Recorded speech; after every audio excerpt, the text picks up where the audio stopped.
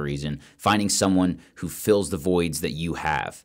Because if you get into business with the same type of mentality person, you guys are probably going to have the same weak points as well. And as long as you're okay with dealing with those, it's totally fine. But for me specifically, I didn't need someone to do more analysis. I could do that on my own. Yeah. I needed someone to help fill the void that I had of the push, right? Like actually saying, hey, let's make this jump. Let's take the risk and go for it. Yeah.